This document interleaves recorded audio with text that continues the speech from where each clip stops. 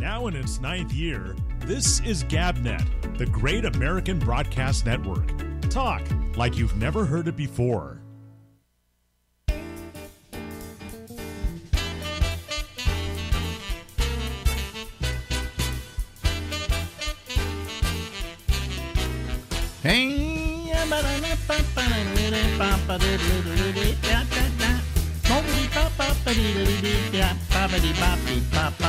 Hello, everybody. I'm Alex. This is the Ramble. We go until midnight tonight from New York City. Now, the gentleman there is very special in my life. You have fired me how many times? At least twice. At least twice. And yet we still talk to each other, and we're still friends, and I like him a lot. Well, the feeling's mutual, and I think a lot has to do with the fact that I owned up to the fact that I made a really big mistake. Yeah. And I'm not ashamed to admit it. Well, you made the decision you had to make at the time. It seemed right at the moment, right? Well, there's lots of things that were going on at that time that I've never spoken publicly about. As you get older, we're just talking about how we're both aging. Yeah. I look at it like I'm growing up and I'm trying to understand myself, and I look back and I say, "Boy, I can't believe I did that," or "I can't believe I did this," or "What an idiot I was," or whatever the scenario is. Pretty hard on myself. Mm-hmm. But basically, the story is, at that time, I inherited a very poor radio station, KITS, at the time before we brought you on. Right. And then we brought you on, and it was basically, we have Alex Bennett in the morning and this whatever we're doing the rest of the day, and it didn't really have any, didn't really make a lot of sense, in terms of what we were doing. Yeah.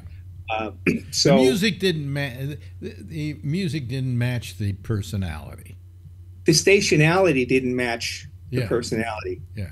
The imaging, the brand was askew. It just didn't make any sense. Mm-hmm. It was this teeny bopper. If you have zits, you listen to Kits. That's how we were being attacked on the other side. So when my middle daughter was born on September 5th, 1986, and that was my first GM job. I think I might have been the youngest GM in San Francisco. Right. Maybe San Francisco history. I was 31 years old, and I didn't know my ass from my elbows.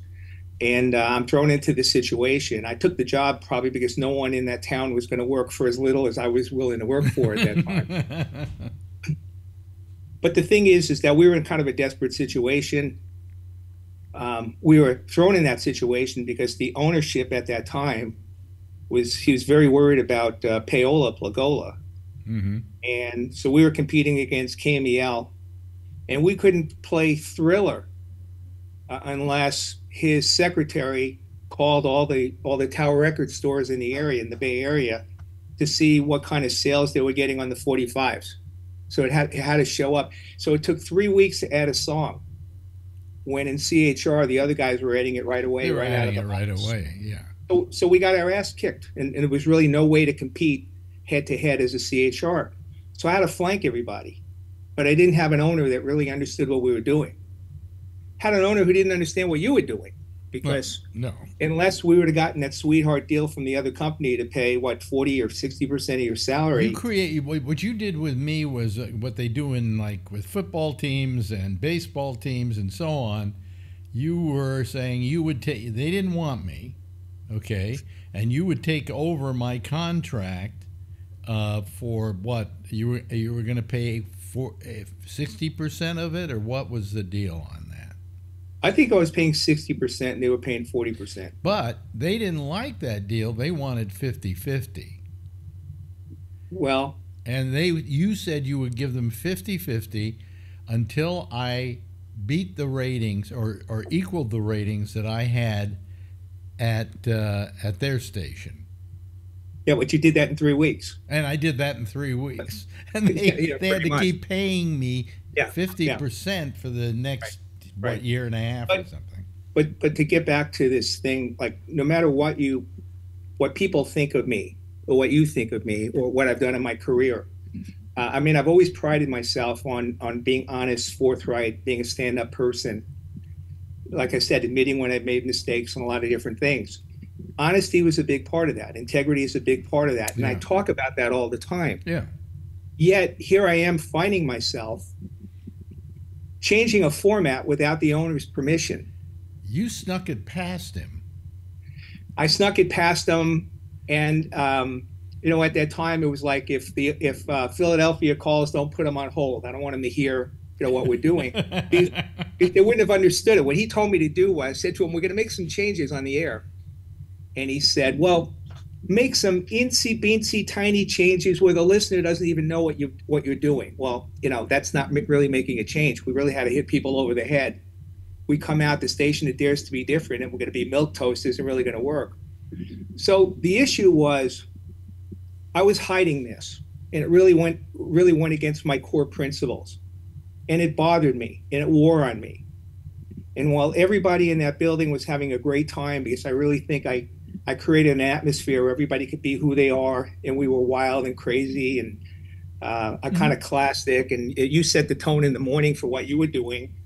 It bothered me. It really bothered me, and eventually it wore me out because everyone was having a great time except one person in that building, and that person was me. Oh, jeez. But I've never expressed that, and I think that's where I kind of got to a point where, you know, until his son, Joe Field's son, took over, no one was really going to understand what we're trying to do. I mean, I would talk to them about marketing, and they would send me a billboard from Philadelphia or a TV spot from Philadelphia that had very little to do what we were really actually trying to do. So, again, I think that was a major cause of my burnout. And I think I you know, at the end of the day, I didn't make great decisions at the end, and I kind of left on my own to kind of start something else and go into bigger and better things, which eventually happened, but not right away. Yeah, but at the time you got rid of me, then you were in the middle of all this angst. I was. Yeah. Yeah, I was. And the thing is, what's interesting was, look, and I take responsibility for it, but there were a lot of people in that building who came to me even that morning and said, "Hey, you know, you're doing the right thing. You know, you're doing the right thing." And then after it happened and it exploded negatively, it was like, "Oh, that asshole, I can't believe he made a decision like that." You know, that kind of stuff. But that's life, and that's where it goes. And that was the hand I dealt myself. And it took me a while to come back. Yeah, basically you were keeping from the people in Philadelphia the fact that you had changed the entire format of the radio station. Yes. Yeah. Yeah. The funny thing was, the morning that happened, the Arbitron rep, Arbitron was the rating service at the time, a guy named Marvin Korab, calls the owner of the company and congratulates him on the format change. So remember this incy teensy little. But I heard that at one point that the listener shouldn't know about. At one point he finally came to the station. He heard it and said, "Well, it's working, so what can I do?" What happened was he came and he was staying at the Fairmont, and I picked him up in the car and I drove him. We were kind of silent. I didn't turn the radio on, and I dropped him off so he could drop his bags off, and then we're going to go to dinner. And he goes up to his room, and I turn the radio on, and here's Steve Masters broadcasting live from some club in Palo Alto. And the song is, "Oh, oh, oh, feels so good. Oh, oh, oh, feels so good." And I'm saying to myself, oh my God, if he goes up to the room, turns the radio on, I'm not going to be long for the world. And he came down and he looked me in the eye and he basically said, "Well, you went too far." And then the lesson you learn is the next one who speaks loses. So I shut my mouth. Yeah. And then he said, "I'm not saying you did the wrong thing." Okay. Yeah. But still, you know, again, I have integrity, and I talk about that all the time. That's something I protect with my life. And here I am lying through my ass. Yeah. And because I kind of felt I had to do that And if I didn't do that, there wouldn't be Live 105. There wouldn't have been this thing that we created. Yeah. Again, It became a very successful radio station. A very successful, iconic brand. Uh-huh. That's still an iconic brand because they had changed the name. It's kind of like Coca-Cola changing their name to become Jolt Cola. Yeah. They have a successful brand, and then they changed the name to Alt 105.3, and then they changed the format and they called it Dave FM. I have no idea why they called it Dave FM, but they called it Dave FM. And the ratings plummeted. And then they brought back Live 105 in a broom closet, okay, because it's all on a computer. And the ratings went through the roof because they brought back the iconic brand. Yeah, but yet the brand they brought back they did not bring back Live 105. They just brought back the name. Well, remember, the people who remember Live 105 we're going back 1986 it started, so what are we, almost 40 years? So those people who were in their 20s are now in their 60s, and so I think that some new discovery from some young people who might have heard about this great brand, got in the mix, and they're certainly doing better, But my suggestions were that they didn't go far enough, that they should have called you up and brought you back for a week. You could have broadcast from New York, bring back Big Rick Stewart, Steve Masters, some of the iconic people who were on that station. Instead, they didn't bring back any of those people as guest hosts. Well, that would cost money, to go do that. Unless you want to do it for free, I'll set that up for you. I'm doing this for free. I understand that. Yeah. But I'm happy that the people who started the station and were associated with the brand got some recognition for the fact that it was iconic and it is legendary, and bringing it back just sparked some increased interest in the radio station. Yeah. Because the people who we worked with at that time were outstanding people. They were great. That whole staff was unbelievable. As a matter of fact, when I left, and I handpicked my successor who came in, Pat. Mm-hmm. Okay, what did he do for the next 5 years? He didn't change a thing. He brought me back, actually. Well, he brought you back, and he was a hero for that. But he kept every seller. Freddie Abner was there for over 30 years. He kept the marketing people with Gabby. Well, his whole feeling when he brought me back was, let's get the gang back together. Right. And so he made sure that all the people that were there were the people that were there prior to whatever nonsense went on. They called it pirate radio at one point, and No, we all we did was we mimicked the slogan of pirate radio. Radio, that was it. Yeah. Something Renegades of the Airwaves. We had a billboard. I think that's all we basically said. Yeah. To do that, but that was it. But again, he was smart to keep those people because those people were great. They loved what they were doing. As I said, everyone in that building was having a great time except one person. Yeah. That was me. Yeah. Because I was ill-ridden by what I did. Now, should I have been? Well, once he came out and he heard what you were doing, and he said, well, it's working, and, you better be glad it is, then you should have had a certain amount of relief. No, because I'm supposed to call him up and tell him, Alex wants interview this person or that person. And then the other thing you have to understand is you were having a great time on the show in the morning. Mm-hmm. You had all the comics. It's the best time I ever had. Everybody else, right. And then when you guys left, I had to go clean up the mess with the Chinese for Affirmative Action, GLAD, Macy's, Carl's Jr. I mean, all the clients who were we did have a few. We had a few problems. Had a few problems, right? The Carl's Jr. thing was the best, though. They canceled.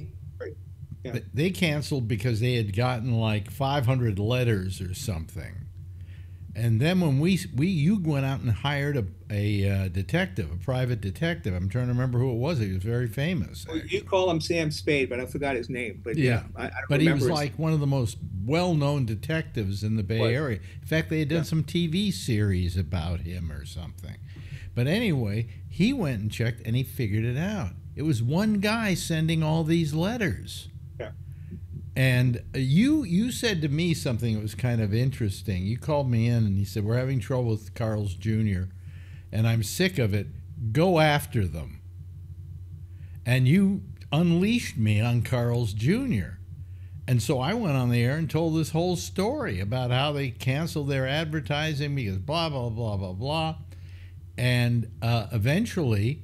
the local guy who owned all the Carl's Jr. franchises in the Bay Area called up Carl, whoever, who owns the company. Don Karcher, I think it was. Why did you cancel? You're ruining my business. Right. And they caved. They absolutely caved. And they came back. And that was wonderful. That was a win for us. And Macy's did the same thing. You said, I just want you to know that Macy's does not want listeners of Alex Bennett's show shopping in their stores. So don't shop there anymore. Don't shop at Carl's Jr. There's a lesson there, actually, and I think that this is really before the internet, before things got really crazy with tweets and all the negative social media vibes and everything else. We did it the old-fashioned way. I remember we asked people to send us letters, and I'm carrying bags of mail and throwing it on buyers' desks saying, look at all the support we have, in terms of being able to do it that way. But I learned a valuable lesson, and I think that the lesson was really true to my beliefs. Again, it's just be true and honest and just tell people what's going on. And by the way, you don't allow an advertiser to dictate your programming, because if you do, they will do. That goes back to those people trying to stop you from promoting the famous comic. Yeah. That came into our station to protest. Sam Kinison. Yeah. Promoting a Sam Kinison concert in San Francisco. And they stormed in my office, which was the toughest day I've ever had at radio. This is a great story, though. It was GLAAD. Right. And they came in and they started playing excerpts of Kinison's act, which if you play an excerpt, you're going to have problems. But if you listen to what went on before that excerpt and after that excerpt, it then puts it in context and the whole thing changes. Well, there were about 9 or 10 people representing the community. It was like the Women's Morality Committee had shown up. I get you. But what they did do was, for my benefit, so I'd understand what they were trying to say. And they did make their point, and I respected their point. Yeah. There was a lot of gay bashing going on in town and this, that, and the other. And Kinison would make jokes about gays. So it opened my mind, and really, in reflection, it was a good meeting. But what they did was they came in, and we had to be real serious, and they edited a 5-minute tape of the best of Sam Kinison. So we had to listen through the best of Sam Kinison. Well, actually, it was the worst of Sam Kinison in their opinion. And as far as they were concerned. Yeah. Okay. Just listen to how horrible this is, and you guys are sitting there listening to it, trying to keep from laughing. Right. I had to cover my face like I had a cold or this, that, and the other. And then once I kind of assured them that we had things under control, you call them Nazis. No, I got up. I said, you know something? I just don't approve of this kind of thing. You're no more than a bunch of Nazis trying to dictate what we say and feel. And quite frankly, I'm sick of this. And I got up and I left and I slammed the door. Sure did. You sure did. And I'm sitting there with them. And I could hear them gasp as I did that. I'm sitting there basically, they're looking at me like, so you have no control of this guy, do you? So the point was that I said to them, thank you for coming in. You've enlightened me. Okay. You're not going to change my opinion on what we promote and not promote. Okay. But what they got out of it was they got a weekly show on Sundays. Remember that? Yeah. And also what they got, I'll tell you. We gave them a platform. Well, the thing was that I had always been a friend of the gay community in San Francisco. Right. And one of the points I made as I was storming out, you're taking a friend and turning him into an enemy. And I said, you shouldn't do that. You should be very careful about that. And, after that point, I think I did some kind of promotion and donated $5,000 to GLAAD. And they were very happy with that. And I said, you're getting that not as a piece of guilt on my part, but the fact that I've always supported the gay community. And, in fact, I always talk about I grew up gay because all the kids in school thought I was gay. Because my father was a musician and I went to the ballet, and things like that. And so, what are you, queer or something? So I always like to say I grew up gay, even though I wasn't, So, yeah. But that was a great story. And the lesson in both the Carl's Jr. thing and in that is you do not let people strong-arm you into what your programming is going to be. You listen to their concerns and then you move on and do what you feel is best, not only for the radio station, but for the community in general, We did right by the community by giving them a voice, giving them a half-hour show on Sundays, and we fostered a nice relationship, and it was great from there on. Yeah. But I just, I felt very hurt by that because they were doing something which I found disgusting, and they were taking a comedian out of context and then, attempting to make a case taking him out of context. And I said, that's not fair. It reminded me what they did to Lenny Bruce, where the cops would get up on the stand, and he always used to say, there's nothing worse than seeing a cop doing your act, Well, it hasn't changed much in 40 years or 38 years, whatever. But look at the comics today. I mean, they can't go to universities. They can't play a lot of clubs. Bobby Slayton has quit comedy because of that. It's just impossible. And we've lost our sense of humor. There's no doubt about it in my mind. And I see the comics we've got around today, and I'm going, it's not. Milquetoast. Yeah. Absolutely. And the late night comics. But anyway, so this is the guy who I went through those wars with. Did that station make a lot of money while I was there? Compared to where it was before, yes, because it was in the shitter. Also remember that he paid $360,000 for that signal in 1967. Yeah. He had virtually no debt service. So there wasn't a lot of financial pressure on us, like, you got to, although if I wanted to give a receptionist a 10-cent raise, I had to go through him and argue with him about it.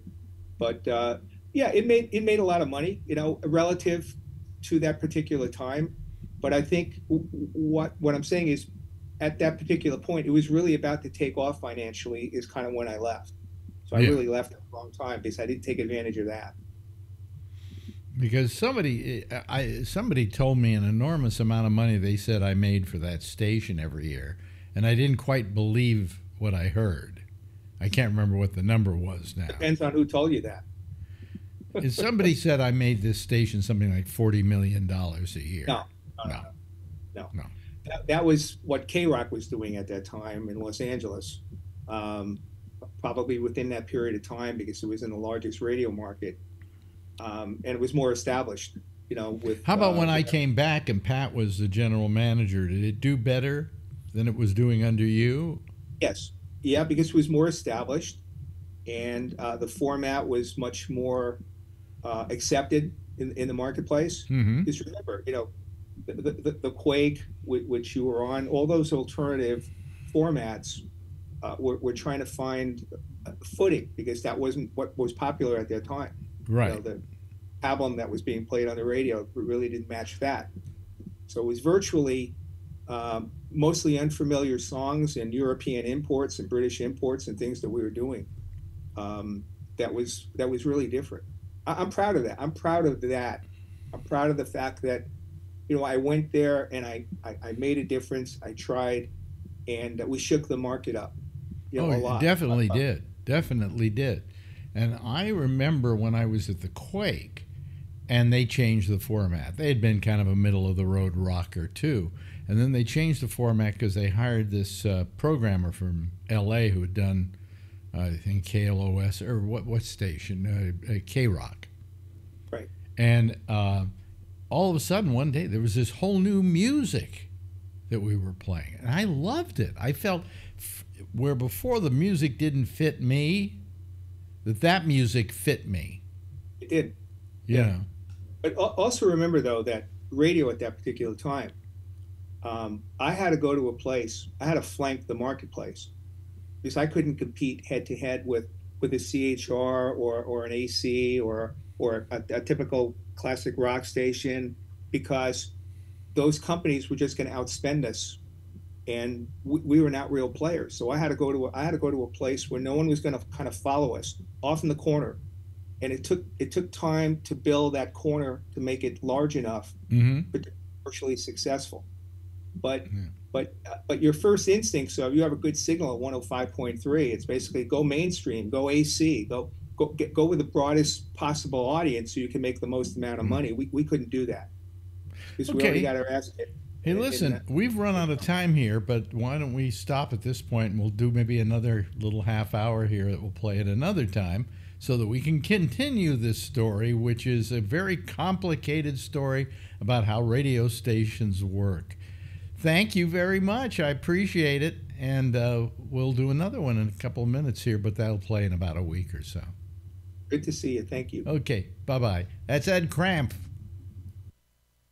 Now in its 9th year, this is GabNet, the Great American Broadcast Network. Talk like you've never heard it before. Yes, okay. I hope you found that interesting. I mean, Ed was a great general manager and knows his business and knew his business and is still a great guy.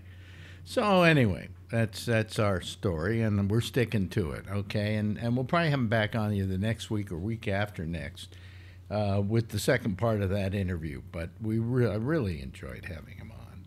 Hello, everybody. How are you? What's happening? I'm trying to wake up here, so, you know. One day I'm just going to say, I'm not going to do a show this late at night, okay? You know. But for the meantime, let's take a look at some of the people who are here. We have, let's see here, actually some good people here, to tell you the truth. There's just a couple of them, but they're terrific. And let me see here. Let me just do that. Okay, there they are. There's Josh Wheeler. And there's Brian Neary. Hello, Brian. How you doing? And well, tired. I just got home. Oh, just got home from Lodi. Hey, boy, I don't know why you just don't move to Lodi. You know? Oh, no comment. Yeah, no comment. Okay. And thinking about it. You are thinking about it. Yeah, we've been negotiating lately, the last couple of weeks. So who's negotiating? The company and me. See what my future is there. See what I'm going to do the last years of my career. Of your career? Why, you washed up? Ready to retire. Ready to retire. And you're how old? 56. You know, it's not a bad age to retire. You know? Yeah. Hello, Josh. How you doing? I'm good.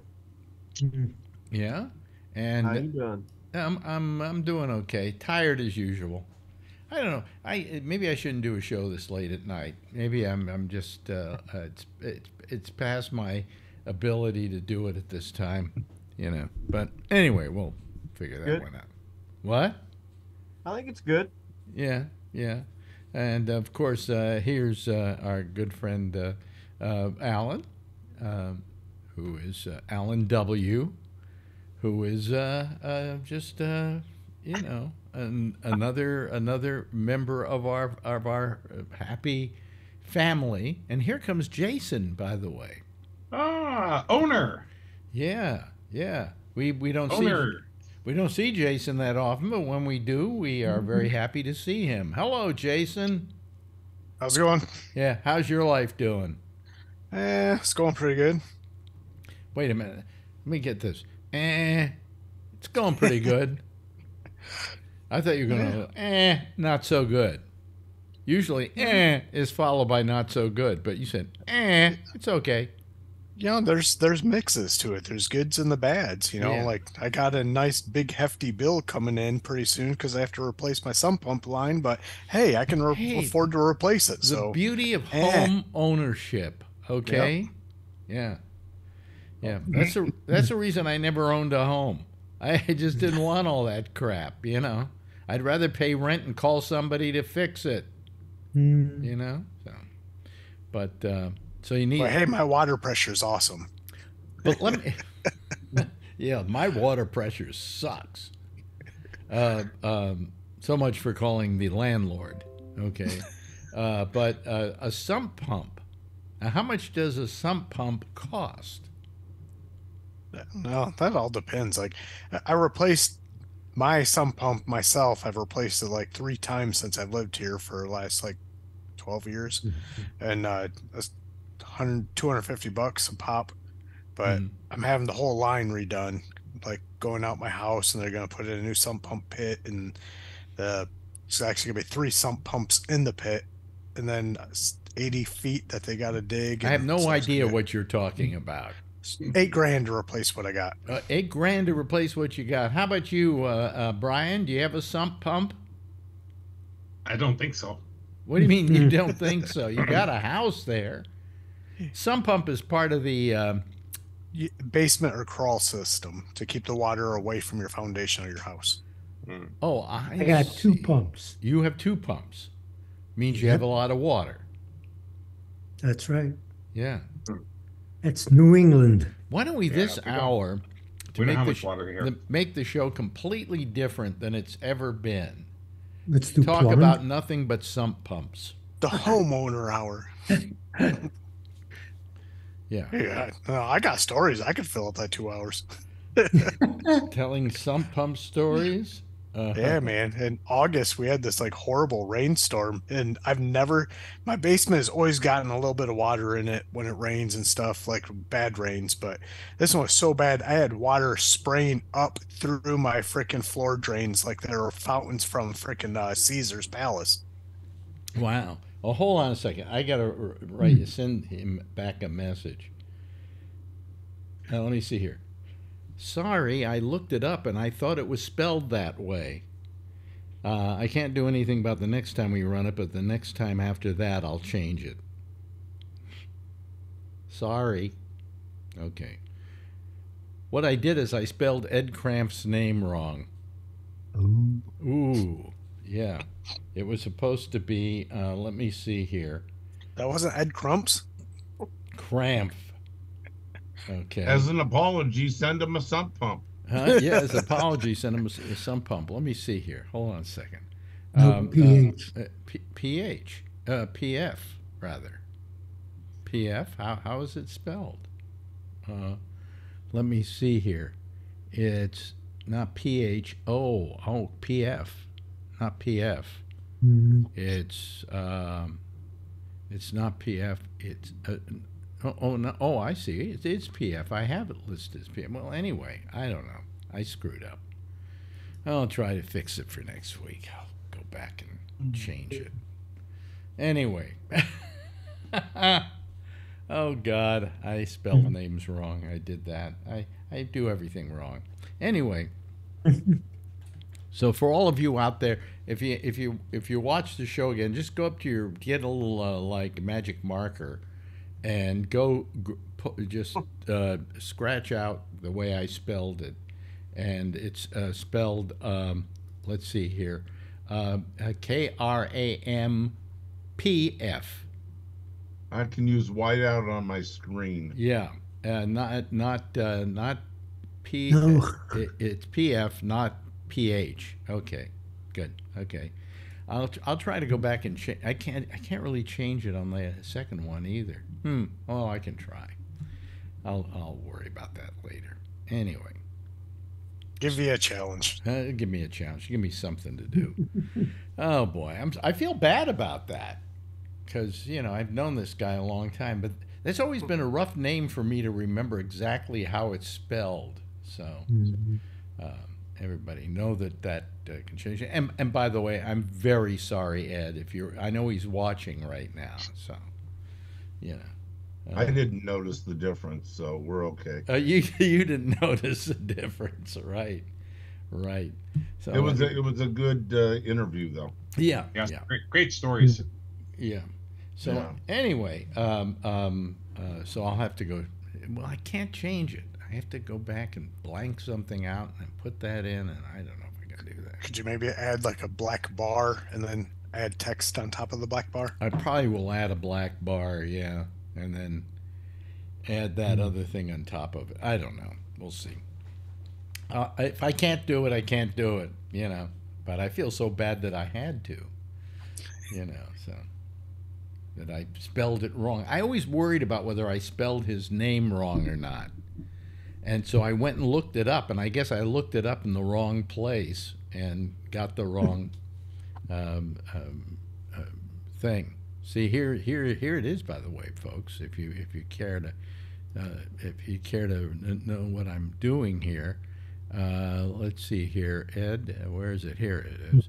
See there. Look at this. Wait a minute. There we go. See, there's the way I spelled it wrong. So I've got to go back and somehow change that, but on the second one. So anyway, if I don't change it, I'll just tell everybody ahead of time. I'll put something on it that says also known as, you know. So anyway, so how are you all doing? How are you doing, Josh? I'm doing pretty good. Yeah, you've been watching the news and things like that? A little bit, not much today. Nothing much is really happening in the news, is it? I mean, outside of that, what do you call it? That Yeah, bridge. The Bible salesman. Oh, well, the Bible salesman. That is funny as hell. The Christians are going nuts over him selling a Bible. No, they love it. Oh, is that what it was? They think he's a real good Christian. That's why he's doing it, to get the Christian vote. Wasn't his hair different? What do you mean? I felt like it was like slicked down more or something. It was just it looked different. I hear if you buy a copy of the Bible from him, you get a copy of the U.S. Constitution to read too. Oh, really? And I'm independent. kidding. He doesn't know it. There is, what is it? It's the Bible, the Constitution, the Declaration of Independence, everything like all in one. Isn't that like the old saying, like the devil is going to come back wrapped in the American flag holding the Bible? It's like he did it. He's just He already has. He held the Bible upside down. Right. Hey, I swear, I cannot wait till the commercials start coming out. Do you want to go back to this and start showing all the riots? Well, you know something? I don't know if that's going to do anything. America is stupid. It's just become inexplicably stupid. I mean, how can you even... For instance, here, you know what got me today? There was a cop that was killed here in New York City. Who shows up to pay his respects? The ambulance chaser, Donald Trump, who is taking advantage of the death of a cop to help his run for the presidency. You don't use people for that, you know? That's terrible. It's horrible. So, I mean, I have no idea why anybody even puts up with this guy or even believes in this guy. It just makes no sense. Where is Far Rockaway? What? That's where he was killed. He was killed on a traffic stop. Police officer Jonathan Diller was shot and killed during a traffic stop on Mott Avenue in Far Rockaway. Yeah. So, and Trump also showed up. Where was it else he showed up? Somebody else who got killed. And he's just like, he's a ambulance chaser is what he is, trying to get votes. While he was president, he wasn't very pro-police, so...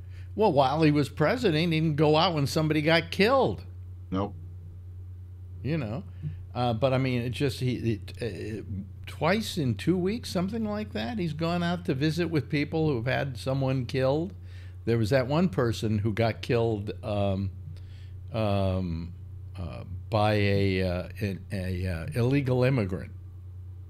Undocumented person. Undocumented alien.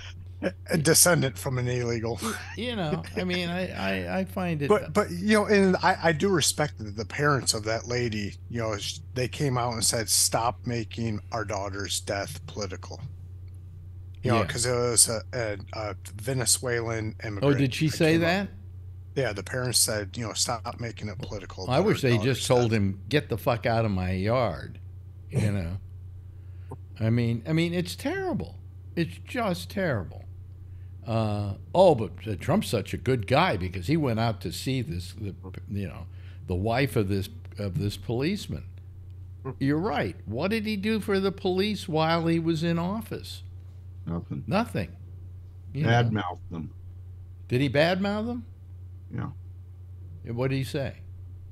I don't remember exactly, but it's always like he went after the FBI at times, and he was going after other different. He was pro-police, but he went after the FBI, get rid of them, get rid of all the cops. We don't need them, you know. Oh, get rid of the Justice Department. Yeah. I can see why he would be wanting to do that now. Well, sure. Gangsters don't want the cops around. Yeah. You know. So I mean,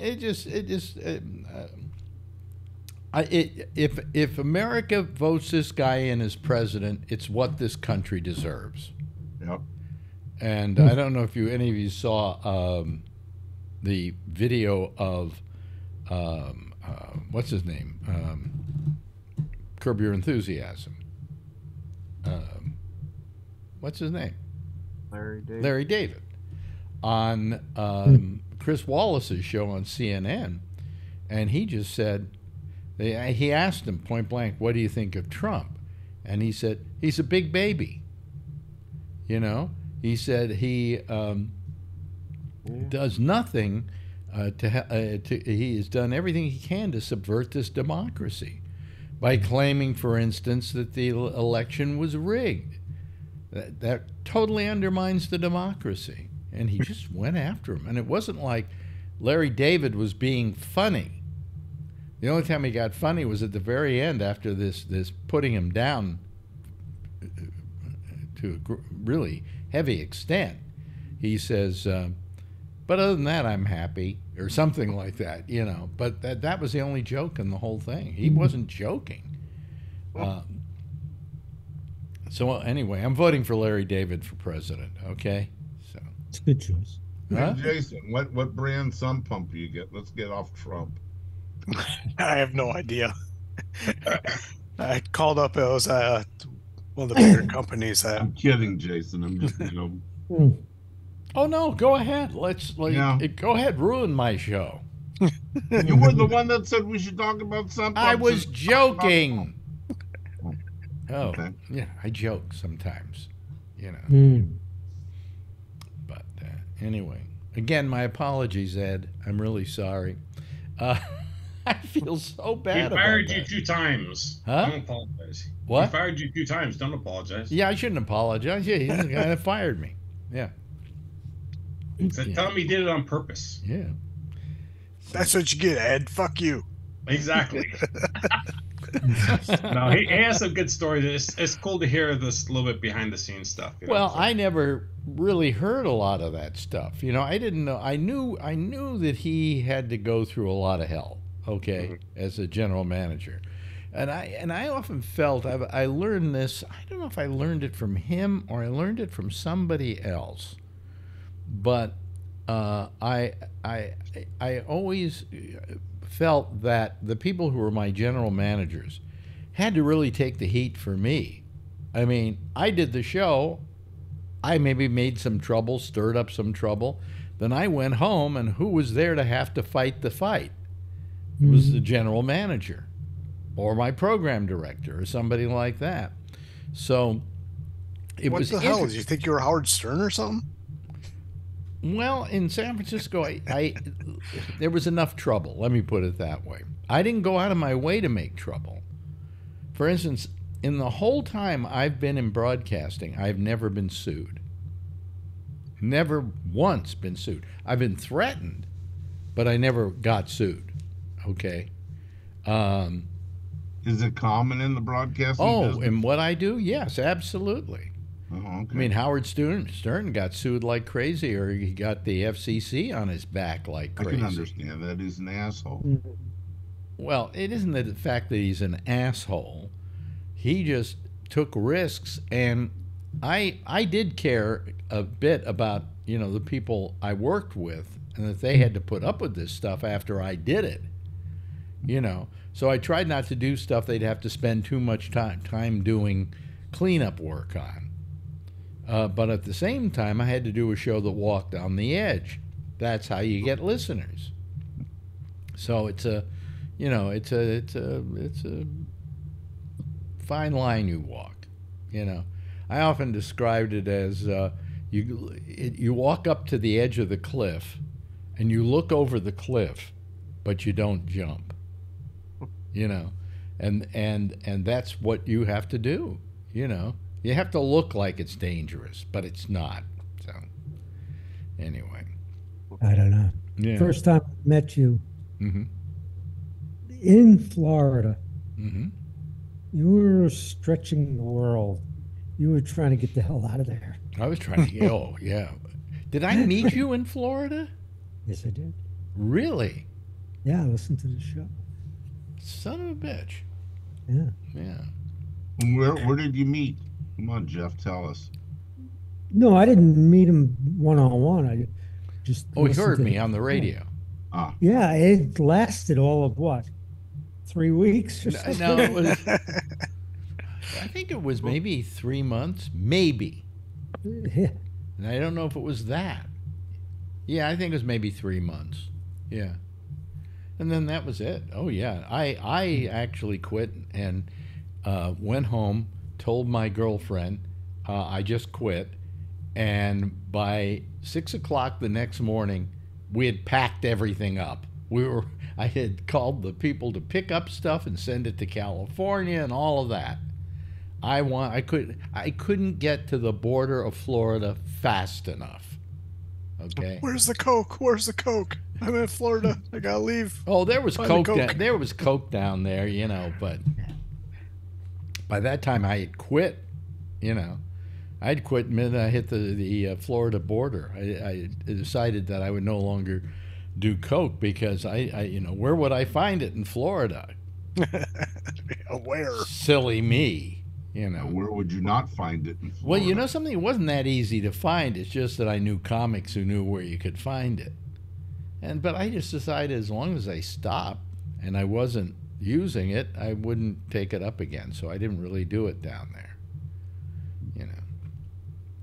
But I like your story about when you were in Florida and the local police stopped you because some lady called to complain that you said something nasty about. Well, they called the police to say that I was saying nasty things about the local police department. Right. So they stopped me, and they got they had a what do you call it? A police dog. Dog. Yeah, growling at me. You know, and I went, well, this is not fun. And it was right after that I said, I'm out of here. I just, you know, this is the last straw. Really? Yeah. Florida is one of the meanest places I ever lived. Is it still mean down there, Jeff? It's strange. It is strange, It's isn't different. it? Yeah, yeah. I mean, he's down there because he's Jewish and it's the law. You know. You go down there because it's warm during the summer or during the winter. Yeah. And it just affords you some sunshine during the winter. Yeah. You know. And I know a lot of people who live there now. Yeah, yeah. Permanently. Yeah. Well, I mean, a lot of people move down there, you know, as they get older, and I understand why. You know, I mean, here I am growing old, and the idea of being cold outside today, rainy, I didn't go out. You know, in the old days, it was rainy, it was snowy, I still went out. You know, I still lived the life. Went to restaurants, went to movies, did a lot of things like that, went to clubs, stuff like that. You know, but as I got older, I don't want to go out. It's too cold. Oh, well, it's summer now. Yeah, but now it's too hot. You know, so Oy vey. Huh?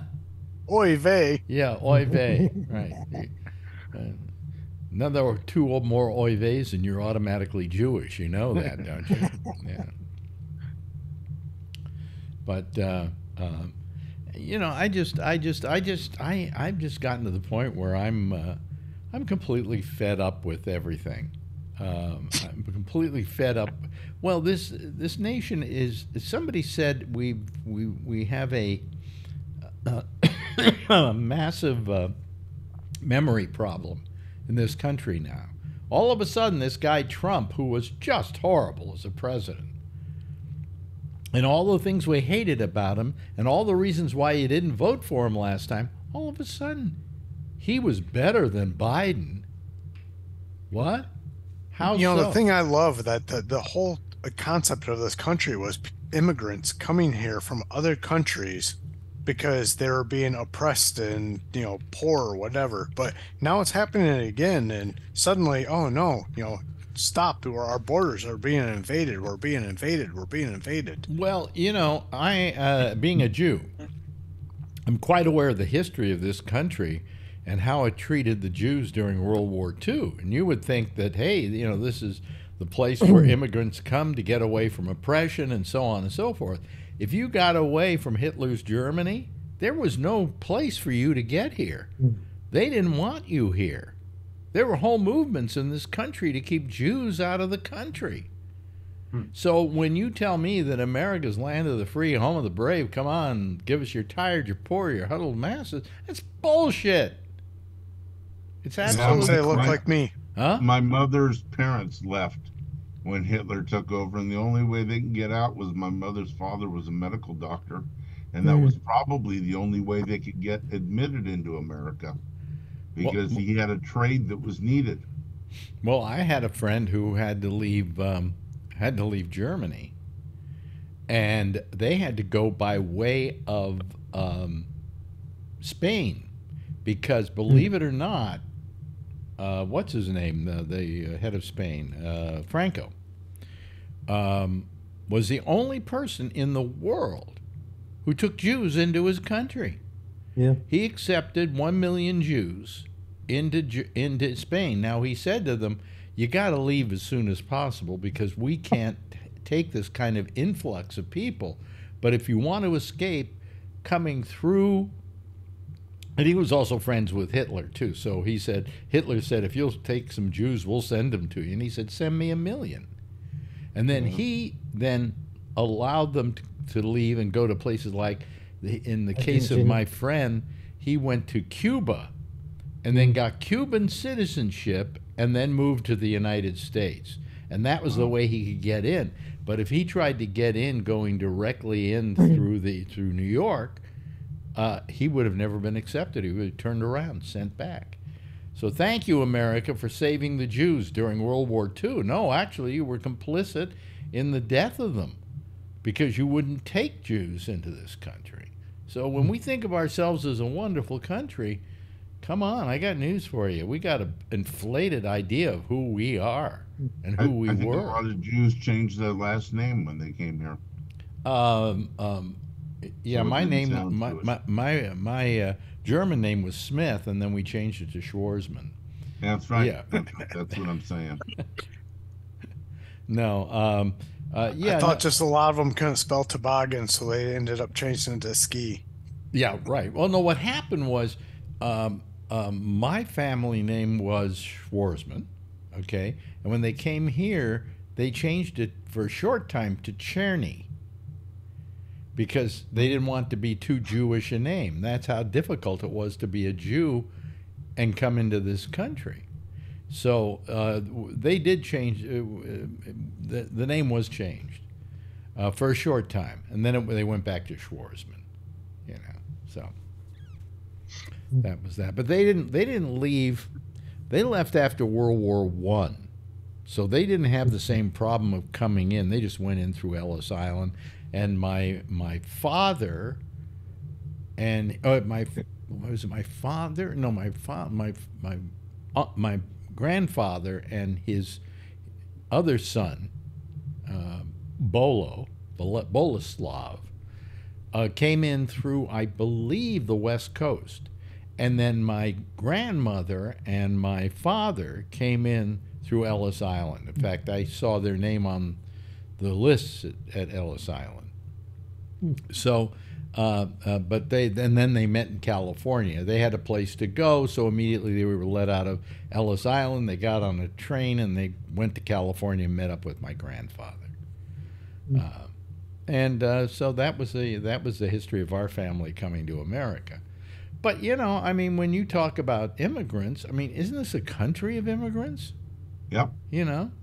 And a lot of these people who are coming in from Mexico, you think, oh yeah, they're just taco makers, but no, there are doctors and there are professionals and all kinds of people who could add their worth to this country, just like every other immigrant population has done in the past. They add their worth because they take the jobs that Americans won't take. Never mind. Like working in the California Central Valley. Well, exactly. I drive through Central Valley every day, and it's in the beginning. But some of these people, for instance, are doctors. Why should they be picking fruit? No. But see, that's the biggest thing right now that's going on is the immigration problem is from Venezuela. We put an embargo on Venezuela because they had a Trump down there who said, I won, you didn't, even though actually the other person probably won, but he said, I won, you didn't, and he got to keep power. So we said, we're going to put an embargo on you. Now they're all coming here. Yeah. Yeah. Yeah. Yeah, but you get Vietnamese. I know they're sneaking in because of the problem that's going on at the border right now. But a lot of Vietnamese, they come here and they're doctors and lawyers and stuff like that in Vietnam, and they'll come here and work assembly jobs because they want a better life for their kids. And that's really what it should be about. I'm a union person. I'm a very strong believer in the union. Right. Come in here and you work the fucking grunt job so your kid can get a better job and their kid can get a better job. And that's I'm a product of that. My grandparents came over here. My grandma was an illegal. My grandpa his parents were border jumpers to have him over here because either the border crossed him or not, or whatever. I don't know. But from where my grandparents had to work and do what they had to do to what I do, you work your way up. You work your way up the ladder. Don't hire freaking, engineers to come over here. Hire fucking laborers to come over here and have them grow up and their children become more and become more and become more. That's the American dream. Yeah. Well, in California, especially in Silicon Valley, there are a lot of from India engineers.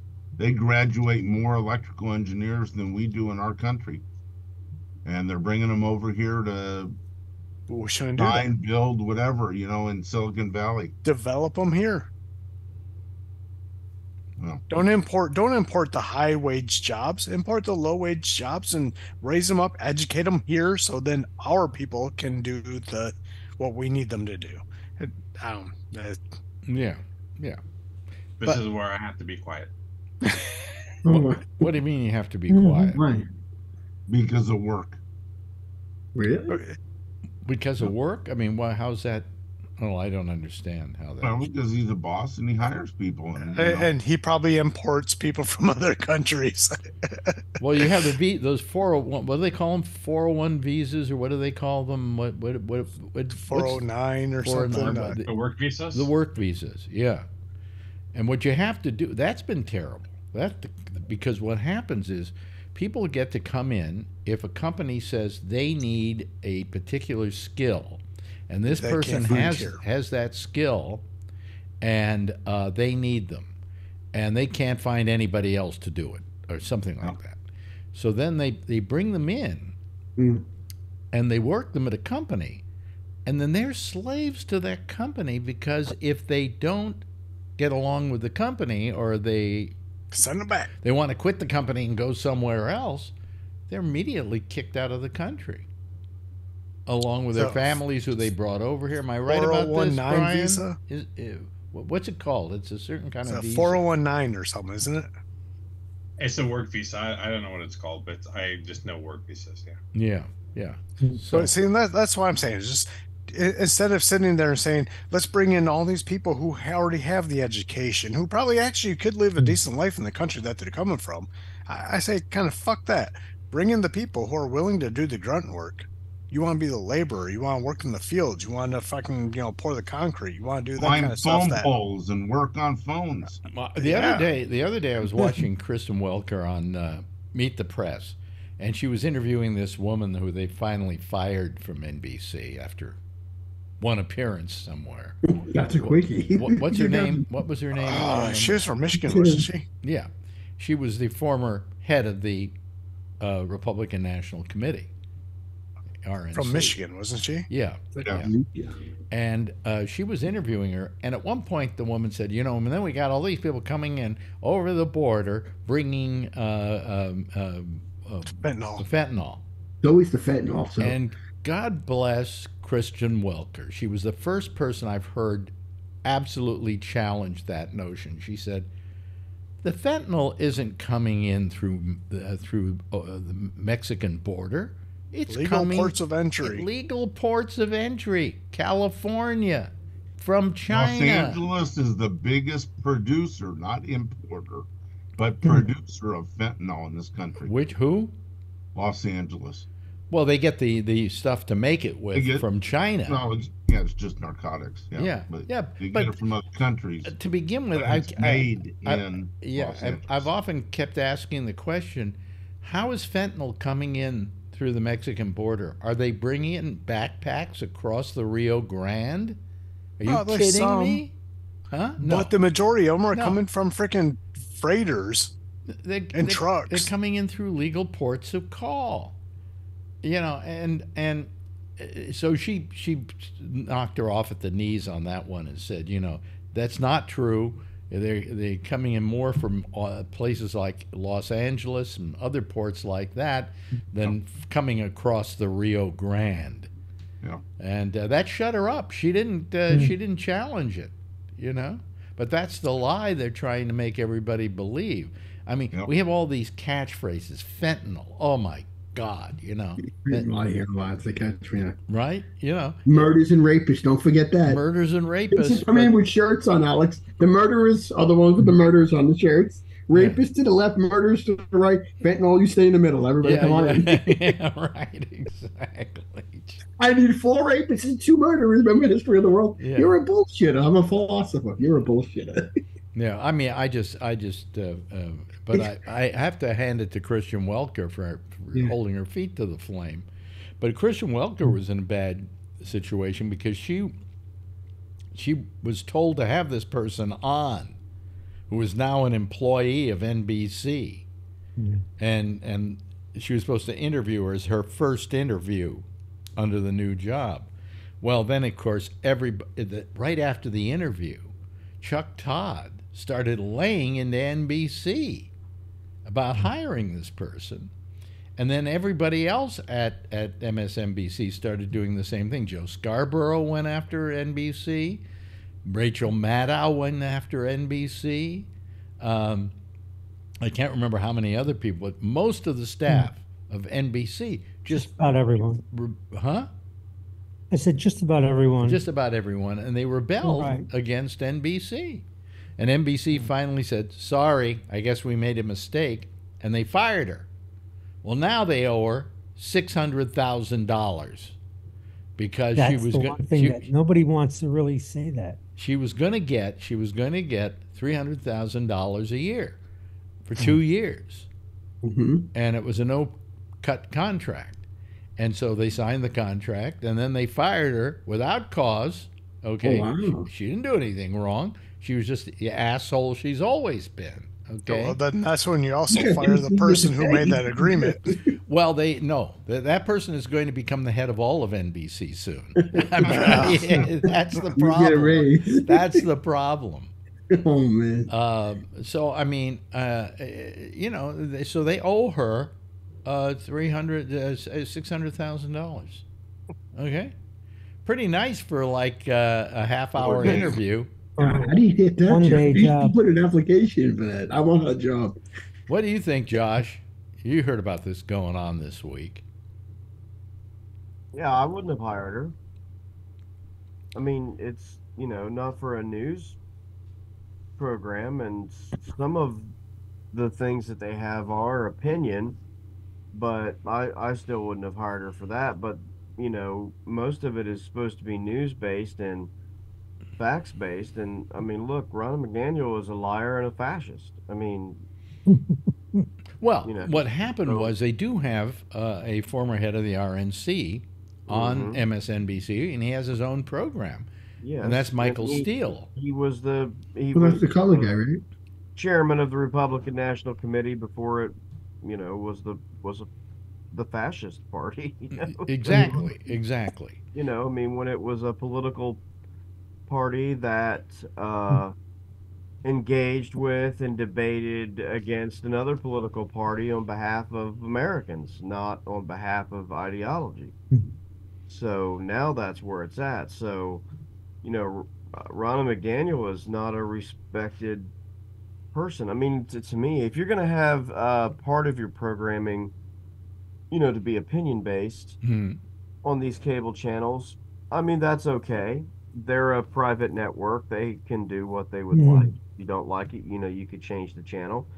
But, that's fine. But you have to have people that are at least, representative of, facts. I mean, you are a news organization.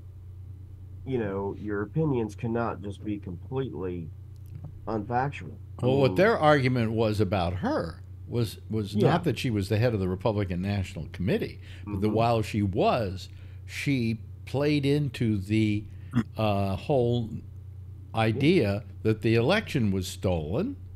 And then she also went after MSNBC and the people working there and calling them liars and things like that. And they said, we don't want her around here. Michael Steele's okay. He didn't say any of that stuff when he was the head of the RNC. Yes. Michael Steele's pretty much quit the Republican Party, Well, right. I mean, yes, there's a difference between, again, saying that, Social Security is broke, and one side says we should raise taxes, and the other side says people should work longer. Those are two legitimate fixes, okay, for a problem. Have it out, right? You know what I'm saying? I mean, I know a lot of us wouldn't like one of them, but that's what I'm saying. That's what they said. But that's a totally different realm than saying, well, Joe Biden wasn't really elected. Donald Trump won the election, and they just switcherooed a bunch of votes. I mean, okay, where is the evidence for that? Well, they just switcherooed and then talk. Well, in circles. she was That's also not- on, she was also on phone calls to various state entities, trying to right. convince them that the election was fake. She was an active participant in a, borderline coup. Yeah. Organized and supported by the organization that she was a chairman of. And I understand why the powers that be at NBC wanted to get somebody like that on their channel, was because they had the election coming up, and this would kind of equalize things out and give the other side's opinion. But she wasn't the right person to do it with. She was a sleaze bag. She was part of the conspiracy. Yeah, I agree. And, I don't think he's as bad, but, I often turn on CNN at times and see Rick Santorum sitting there, and I say, I really don't want to hear what that fascist had to say this evening either. I mean, he's another person. Yeah, who but can't I don't really- think that Rick Santorum is hired as at CNN, is hired as a consultant or as a, Right. whatever. He's like a paid analyst. I don't whatever. think he's a paid analyst. I think he just comes on because he's Rick Santorum. Oh no, they pay him. Oh, they He pay works- him? He's on, Okay. oh yes, he's on CNN a lot. He's there so that when they go around and do their thing, they can then go to him and he can pretty much say something completely different than what everybody else says.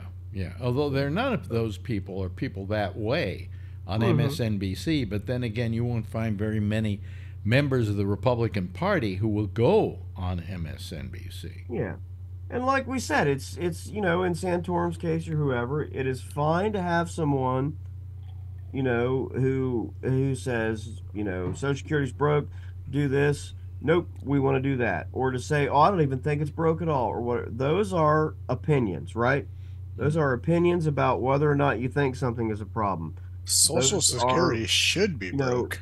Those are opinions on how you would like to fix it. Mm-hmm. Those are opinions on, this policy or that policy.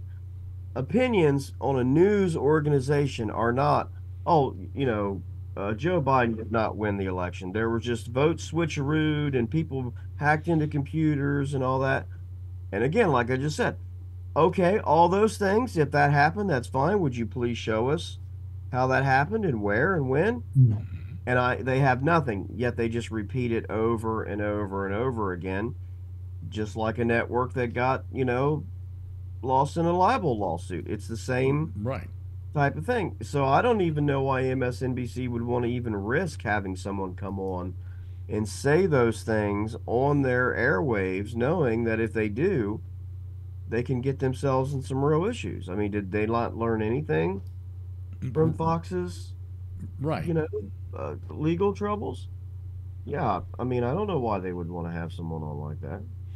Right. I mean, they might as well just have Putin come on and be a fucking paid analyst starting that, I mean, they talk about the war in Ukraine. I mean, that's the equivalent. I'd watch it. I mean, to me, that's what it is. We're going to talk about the election. Let's ask this Ronna McDaniel. And next we're going to talk about the war in Ukraine. So we're going to have Putin come on and get, and analyze it for us. I mean, okay, that's not what a news organization should be doing. Right. I mean, I think they hurt their integrity there. They took a step back. I mean, they fixed it and everything, don't get me wrong, but like you said, only because most of their highest paid and most popular on-air talent went on air and, said that, we're not really going to put up with this. I mean, that's the only reason they did it, Mm-hmm. But I don't know who made the decision. I mean, whoever that was, I mean, that's... I forget the name of the person, but... Yeah, I don't know. They've got someone that ran the news division. I thought was it like Phil Griffin or somebody like that? I mean, I don't know. They mention him from time to time, and he seems to be respected, and maybe it wasn't, this person... No, what they were complaining about is that the new people that are running like MSNBC are not news people. They're not news people. And so they're not aware of this kind of sensitivity towards somebody like her and what she presents as a negative to the network. And they weren't arguing that she was a Republican. They had no argument about that. It was just her complicitness in this entire false narrative that's been created by the Republican Party. Right. Yes, like that's what we're saying. Opinions are one thing, but a fictionalized narrative. I mean, she's not there to give opinion; she's there to give propaganda, and those are two totally different things. And news organizations should not be, complicit in the spreading of what they know to be propaganda. Right. Right. I mean, to me, mm-hmm. I mean, opinion is opinion. Again, this program is broke, and this is how I think we should fix it. Next person, yep, that program is broke, but your idea is stupid. That'll just make it worse. Here's our idea. Next person, program's not broke at all. Everything's fine, right? I mean, okay, those are opinions. Well, you want a Republican. If you want to hire somebody for MSNBC, go get Mitt Romney. Yeah, they're a guy who has maintained his honesty throughout all of this, and who, if you had a debate on MSNBC about, say, Social Security, would probably take the Republican slant on it. And isn't that what you're looking for? But you don't need somebody who was just nothing but an apologist for Donald Trump. That guy has stolen the party. Huh? Yeah, well, yeah. He's stolen the party? Oh, he's hijacked the Horribly, party. yes. He's hijacked it. That's what's so terrible about it. Yeah, well, I mean, we'll see how it works out, but I mean, they appear to be on a slow path to their own destruction. And well, if they don't win this election, yeah, right. There's going to be a lot of be good, right? I mean, there's going to be more than enough mea culpas to go around. Well, yeah, I mean, they won't have anyone to, blame but themselves. I mean, it's. Yeah, but you know something? If he runs, or he's going to run, although that's not even a given, but if he runs for president and he loses, I want to hear all the deniers after the fact of how, well, I wasn't really for him. Right. I just had to back the nominee, blah, blah, blah, blah, blah, blah. No. You actually ruined your party to help this sleazebag. This gangster. He never this gangster. Say that kind of thing. Huh? He won't say that kind of response. What? He'll always say it was no, I'm saying all these other. I'm cheated on it. No, I'm saying these other people, not Trump. I'm saying other people who will be backing Trump, who after the fact will say, "Well, I wasn't really for him." Yeah, right. And will change their tune because they don't want to be put in that category. But they already changed their tune at the very beginning because they said they're not for him, and he's a sleazebag, and then he attacks them, and then he said that they changed their tune, and then they want a job from him. What's his name down in Florida? Little. What's his name? Marco Rubio. Little Marco. His nickname, Little Marco. Yeah, but I mean Marco Rubio is an example. He's now kissing Trump's ass. And what was Trump saying about him? Little Marco. How about the senator and Ted Cruz? And he linked him with the JFK conspiracy. He linked his father with the JFK. Yeah, I mean, you can't make this up. Like when I'm on, I still can't fathom the shit that flies out of his mouth, and they go along with it. Well, now you ask Ted Cruz who he's for. He's squarely in the Trump camp. Trump not only put down his father, he put down his wife. Yeah, his wife. Somebody put down my mother. I want to punch him in the nose. I don't care how old he is. Yeah, Chris Christie's the only guy who has balls to go after him. Yeah, Chris Christie's the only guy who has balls over there. He says, "I will not back him." Yeah, and he blasts him all the time. Yeah, and by the way, he's supposed to, because when he was running for the nomination, he agreed that he would back whoever the party backed, and he just said, "I'm just not going to do it now. Forget it." What are they going to do? Sue him? And you know what, Alex? Too, it's at least he's a big man, Christie, because he's saying, "Listen, I made a mistake backing this guy." Right. At least he's a big man to say, "Hey, I fucked up." Yes, he is a big man. But all right.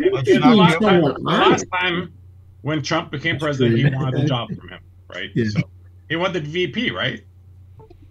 Who? Chris Christie before Well, look, I could see how at a certain point there were people, I mean, before all of this happened, that there were people who thought, maybe Trump will be okay. Maybe he'll have a respect for the office and he will do right by it and so on. But it turned out he didn't. And any Republican who can back him now has to have their feet held to the flames once he loses in November. And there's a good chance he's going to lose. And I think so too, because I think there's a lot of independents out there who are not participating in any of the polls. Well, yeah. I get the polls. I don't participate in it. I don't say who I'm going to vote for or not. And I think there's enough people out there who are going to say, no, you're too divisive. I don't want to go back to all the riots. Fuck you. I'm going to vote for Joe Lieberman. I'm sorry. Joe Lieberman's going to be hard to vote for. That's just because I was in the news today. He did. You got to dig him up. By the way, if anybody listens to our 24/7, after my, I can't remember where I put it exactly, but it's around after the Michael Snyder movie reviews. I slipped in an interview I did back in, God, when did I do that? God, it was in, hold on a second, I'll tell you in a second.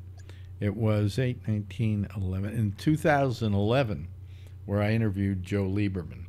And I put the interview up. It's about 17 minutes long. And he was an interesting guy, you know. Yeah. I mean, he was, as Democrats go, pretty much a good liberal. But as Democrats go, he was pretty much a good Republican. Well, no, you can't say that exactly. I think you're saying that because the Republicans wanted him to run with John McCain or somebody, you know. And that would have been a good ticket. Well, I mean, there were certain people he liked, and he wasn't going to deny that he liked them, and that he felt they were good Republicans. You know, Lieberman's a weird guy, okay? And like what? Huh? He's also a dead guy. Well, he was weird politically, you know. But the one thing he thought outside the box. He thought outside the box, and he was totally honest. You know. Would you agree with me on that, Josh? Well, yeah. I mean, he was, you know, just a little independent-minded. He was not as attached to a particular party's ideology on every issue. Right. You know, he could abandon. Just very right-leaning. You know, he could abandon. I don't think he was. Would you call him right-wing leaning, Josh? I mean, from what you remember of Lieberman. Well, he had some areas where, you know, he did. He campaigned for McCain.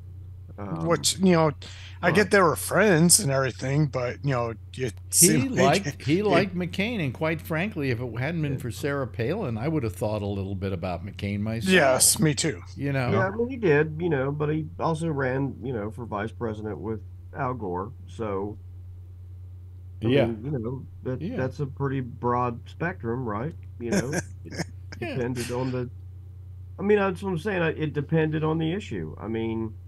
Time of day. You know, I guess, you know, you can't argue sometimes with that. I mean, I have some of that in me. Right? I mean, you know, there are certain things. Yeah. People on the left or the Democratic Party whine about, but. Well, there were things about the Democratic Party that completely turned me off. You know, I wasn't 100% for Obama while he was president. I felt that in his first term, it was pretty much amateur time. In the second term, he had learned how to be president. And you even kind of gave me a wince on that one, Josh. Oh, no, that wasn't for that. But, I mean, no, I mean, he, you know, I can understand that. I mean, there are certain issues like that with the party or whatever, sometimes on, you know, like defense or certain social issues or whatever that, you know, my position is not either the same as theirs or I just have some limits to how far I would go with it, you know, but. You know, that, I mean, honestly, you know, Lieberman's could kind of get on, you know, Democrats' nerves with it, which I can understand because some of it was a little bit, you know, ridiculous if I remember right. But, you know, I mean, at least someone's thinking for themselves, you know, which right now, pretty much nobody is. I mean, you know, so, I mean, you know, you basically have one party that just no one's thinking for themselves. They literally do what they're told. Yeah, Josh, with your historical, like, your knowledge, if Joe Lieberman gets in, I'm sorry, Joe Biden. If he gets in for one more term, is he going to be the longest serving person in White House history for doing 2 terms vice president and then 2 terms president? Has anybody ever served more in the White House? I think so. But listen, the theme is playing and we got to go. I can't think of anybody else who would have served 16 years. 16 years in the executive branch. Yeah. Anyway, hey, listen, that's it. We've run out of time here. Thanks, Jeff. Appreciate it. Josh, always good to have you here. Brian, wonderful to have you here, of course. Alan, of course you're here. No, I'm kidding. And hey, Jason, you should call us more often. Jeez, you know. once in a blue moon. I'm old. It's too late. Huh? I said I'm old. It's too late. It's too late. And also, thank you to Tony. Thank you to everybody. Why don't you all give yourself a big wave goodbye, and I'll give a big wave goodbye at you. And there they go, ladies and gentlemen. That's our citizen panel for tonight. Next is, of course, Amy Manuel with The Intersection. She'll be taking your calls on Skype at Gabnet Live. I'll see you again tomorrow night, same time, same station in life. And in the meantime, as always, if you see her, tell her I love her, okay? Good night, everybody.